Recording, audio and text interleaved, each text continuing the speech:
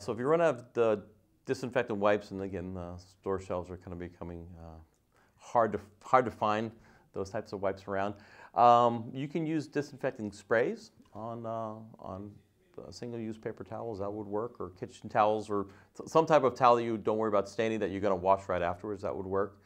You can make alcohol sprays. Remember that 100% alcohol doesn't kill, it actually preserves. So we want to mix about 60 to 75%. If you use isopropyl alcohol, though, you don't want to put that on food contact surfaces. Again, that's not safe for ingestion. But if you're going to be bathroom counters and something like that, that would be fine. Ammonia-based cleaners will work as well. You can use those. Typically, they're diluted already.